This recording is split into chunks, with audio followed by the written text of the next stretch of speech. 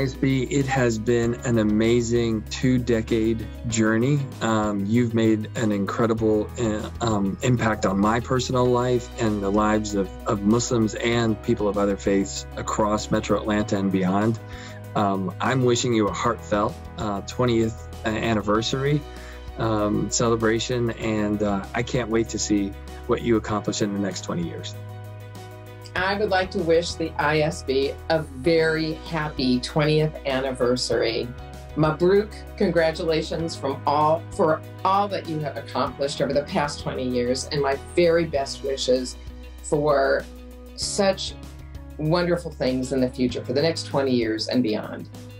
So I think in the next 20 years to continue to involve the young people, continue to reach across faith lines, and equally as important, continue to recognize the importance of communication, understanding, respect, and trust, and it will soar. I think ISB is just the kind of organization that we need, working together over the next 20 years to bring about the positive change and to continue to convene us in ways that have us embrace the future and embrace those opportunities and look for even different areas of influence. The Islamic Speakers Bureau gives a platform for people to speak and be understood. Again, you don't have to agree on everything, but speak and be understood. And that gives a lot of people the opportunity to talk. You know, our interfaith things are not just, okay, Muslim faith, Jewish faith, and Christian faith. It's a lot of faiths, a lot of different belief systems and ecosystems that can come and have conversations. And I think that sometimes gets underrepresented because we have such a diverse community in Atlanta, a very diverse community. And I think, you know, the platform that ISB gives a lot of people the ability to kind of speak and talk so we can have open understanding and continue to build more bridges. It's because of relationships. It's because ISB is first and foremost about relationships. It's about answering the phone when an inquirer and even a little uncomfortable inquirer, not sure what to expect, is welcomed with a kind of unconditional positive regard.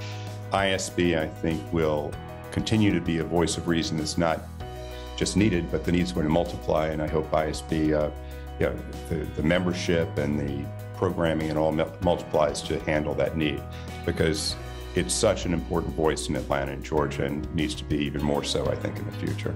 Although ISB is focused on the Atlanta community, nevertheless, the effect of ISB reaches all parts of Georgia.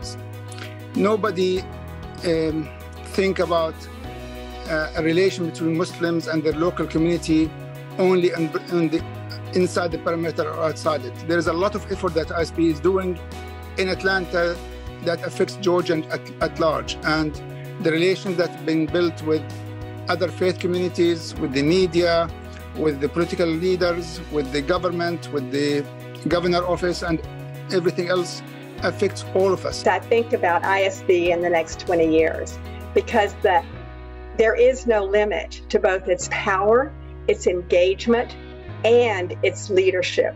And bringing that voice to that civic table and creating policy that is equitable for all people.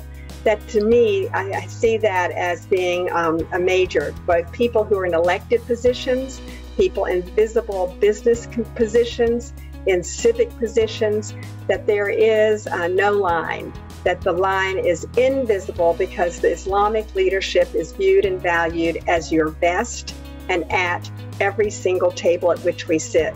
Thank you for your work and your incredible vocation of bringing people of faith together. I would like to extend a hearty, sincere, happy 20th anniversary to the ISB, to all of the ISBers, as they're called, as we were called out there, present, former, everyone who's contributed to the organization, the directors, the advisors, the friends of ISB, and saying, let's celebrate this milestone and also best wishes for another 20 years of even greater impact, greater building of bridges, and greater goodness that will come out of this organization and everybody that's involved with it. Happy anniversary.